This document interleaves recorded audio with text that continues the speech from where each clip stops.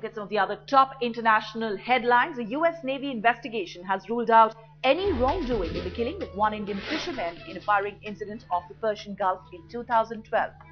The investigation, in fact, blames the unarmed fishermen for posing imminent threat and showing hostile intent.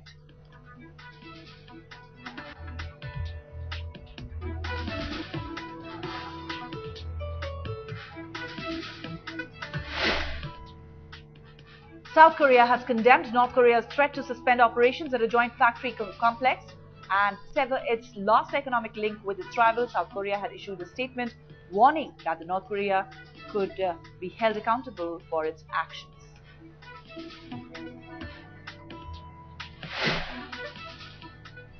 At least 15 people were killed and 53 were wounded when a suicide bomber detonated his vehicle in the central Syrian capital of Damascus on Monday.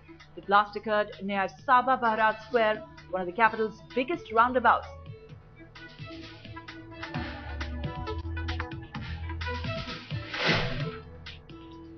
The son-in-law of Osama bin Laden appeared in a federal court in New York City in a procedural matter pertaining to the start of his criminal trial.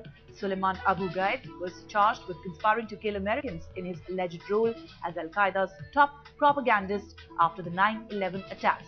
He's featured in several Al-Qaeda videos.